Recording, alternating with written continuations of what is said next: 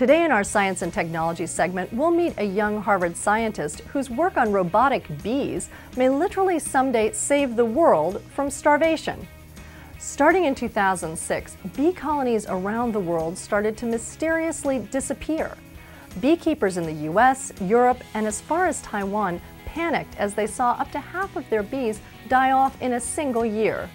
Dubbed CCD, colony collapse disorder, scientists blamed everything from vampire mites to pesticides, even cell phone radiation. While no one knows for certain why bees are disappearing, we do know that bees' work, pollination, is responsible for 1/3 of all the food eaten in the world. Every time you bite into a piece of fruit, you have a bee to thank. Even when you order a burger and fries at the drive-thru, you can thank a bee for pollinating the potatoes and the alfalfa and the clover eaten by the cows. Maybe in the future, you'll be thanking Professor Wood. So, Professor Wood, you're a brilliant young scientist at Harvard. You could have studied anything, worked on any project. You've decided to build robotic bees. How did you come to this? Where did the idea come from? When I was a grad student at UC Berkeley, I was looking around for interesting projects to start working on, and lo and behold, a project on a robotic fly was just in its infancy there, so what cooler project than making little robotic insects? That cool project has led Robert Wood to Harvard, and his micro-robotics lab has had many breakthroughs in the development of autonomous robots, including the first successful flight of a life-sized robotic fly in 2007. Bees or flies, they might sound like subtle differences, and in fact they are.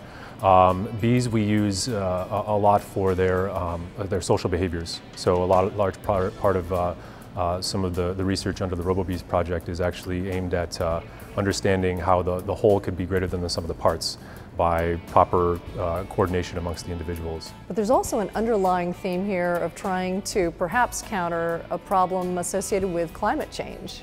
The inception of the RoboBees project started when Guyan Wei, one of my colleagues here at Harvard, and sort of popped in and said, hey, you know, I saw this documentary that talked about this horrible thing called colony collapse disorder, where all the bee colonies are in collapse all over the world.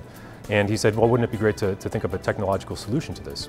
Robert and his team envisioned their nature-inspired research could lead to a greater understanding of how to artificially mimic the collective behavior and intelligence of a bee colony. So what's the idea here? You have this robotic bee. What would it do?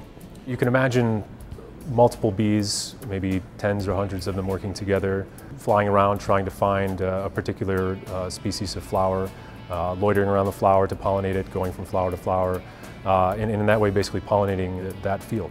And you're talking about a little computer, a tiny flying computer that can, what, see things? Not in the ways that you and I might think about it. So it's, yes, there would be some small amount of computation on board. Yes, there'd be some sort of sensing of perception of the environment that it might have.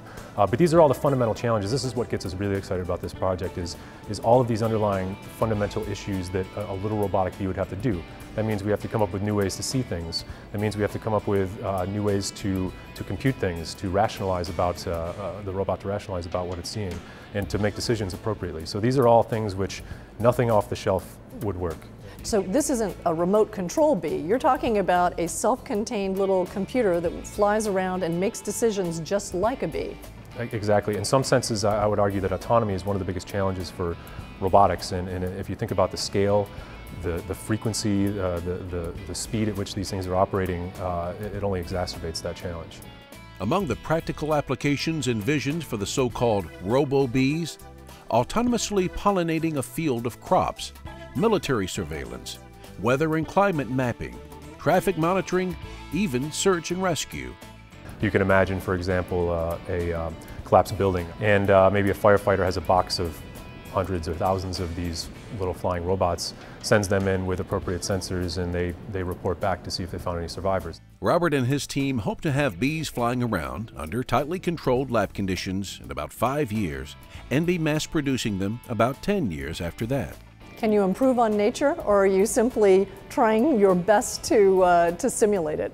I mean, with the 500 million year head start that nature's got on us, I mean, there's all sorts of phenomenal solutions that we're, still uncovering of some of these really challenging feats. And no, we're not quite close to to being comparable to some of these natural systems. However, I mean, to some extent we have a bit of an advantage. We have engineered materials that we can use as opposed to being limited to organic materials, and there's a number of different examples like that too.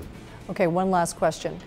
When I think about a robotic fly, I can imagine all of these very interesting applications in espionage, the literal fly on the wall. Has anyone talked to you about building the fly on the wall? No, I've never heard that before. No, of course, yes, that's and in fact some of the funding that we have for some of our robotic fly work is from some DoD sources, and in fact, yes, that would be something to tell you, maybe not necessarily who's in a collapsed building after a natural disaster, but maybe who's over the next hill. And you can imagine that would be of interest to a lot of people.